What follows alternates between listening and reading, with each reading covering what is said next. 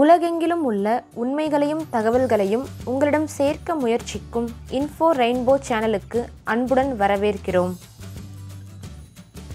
Ketchup மற்றும் French fries இளைய தலைமுறையினரிடையே மிகவும் விரும்பப்படும் நொறுக்குத்தீனியாக உள்ளது. இவை எவற்றால் செய்யப்படுகின்றன? இதை யூகிக்க அவ்வளவு கடினம் இல்லை, இல்லையா?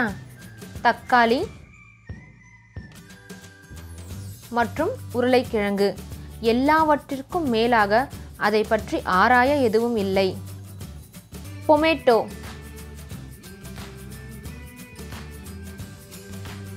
நீங்கள் இந்த வார்த்தையை எப்போதாவது கேள்விப்பட்டிருக்கிறீர்களா?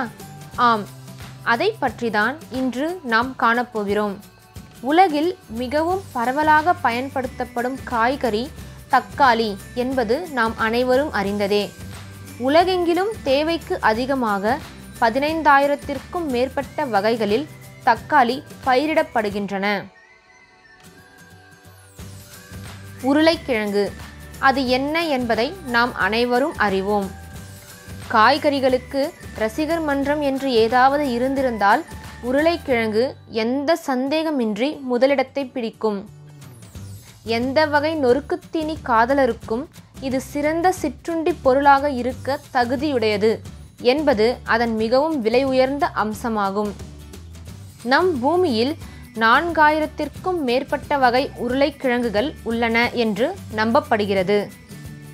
ஒரு தக்காளி செடி எப்படி இருக்கும் என்பதை நாம் அனைவரும் அறிவோம். அதுவே தக்காளி வளரும் வழி, பூ முதல் பழம் வரை.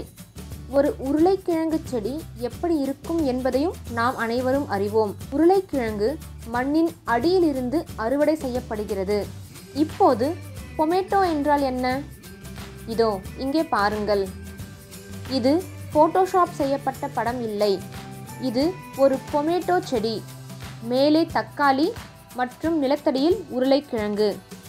அது எப்படி சாத்தியம் என்றால், தக்காளி மற்றும் உருளைக்கிழங்கு தாவரங்கள் நைட்ஷேட்ஸ் என்று அழைக்கப்படும் பொதுவான தாவர குடும்பம் ஆகும். இதுவே ஆராய்ச்சியாளர்களை தக்காளி மற்றும் உருளைக்கிழங்கு தாவரங்களை ஒட்டுவதற்கான பரிசோதனை செய்ய உதவியது.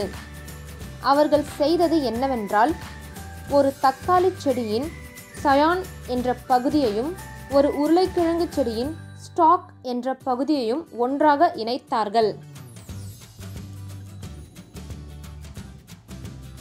உருளைக்கிழங்கு செடியின் ஸ்டாக் என்ற பகுதியை வி வடிவ பள்ளத்தில் வெட்டப்படுகிறது. தக்காளி செடி பின்னர் உருளைக்கிழங்கின் ஸ்டாக் வெட்டப்பட்ட பள்ளத்தில் பொருந்தும் வகையில் வெட்டப்பட வேண்டும். சரியான வடிவத்திற்கு பொருத்தப்பட்டவுடன் அவை ஒன்றோடொன்று தொடர்பு கொள்ள தொடங்குவதற்கேற்ப அவை ஒன்றாக ஒட்டப்படுகின்றன. இவ்வாறு ஒட்டப்பட்ட பிணைப்பு செயல்முறையாக 1 மாதத்திற்கும் மேலாகும். அவை தொடர்பு கொண்டவுடன் உருளைக்கிழங்கு செடியின் வேர்கள் மேலே வரும் தக்காளி செடிக்கு உணவளிக்கின்றன. இது செயல்முறையாக மேலும் 1 மாதம் ஆகும். இந்த ஒட்டுதல் முறை வெற்றியடைந்தால் மேலே தக்காளி, நிலத்தடியில் உருளைக்கிழங்கு என விளையும். இதைதான் பொமேட்டோ என்று அழைக்கப்படுகிறது. பெரும்பாலான நாடுகள் இந்த பயிரை முயற்சித்து அதிலிருந்து பலன்களை அடைந்ததாக கூறுகின்றன.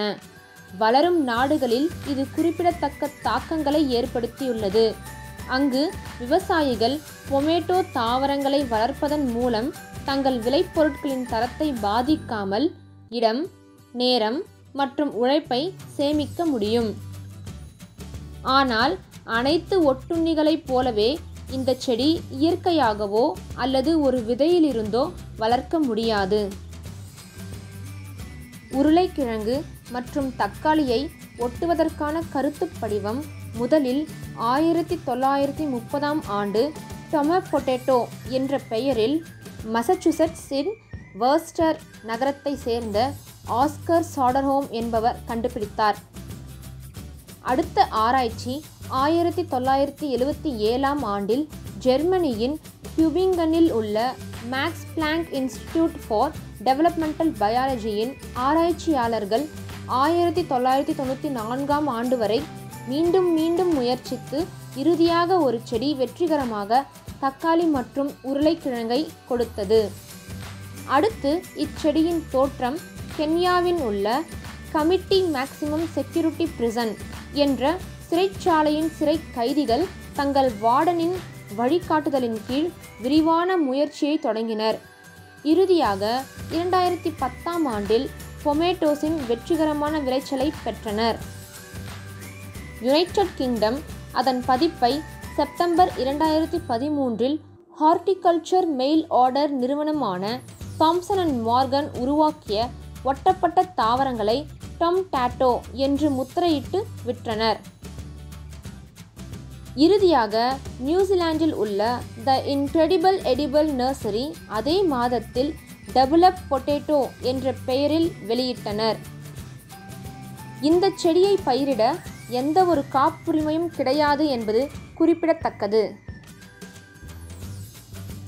இந்த வீடியோவில் இருக்கிற தகவல்கள் உங்களுக்கு பிடிச்சிருந்தா லைக் பண்ணுங்கள், ஷேர் பண்ணுங்கள், மறக்காமல் சப்ஸ்கிரைப் பண்ணுங்கள்.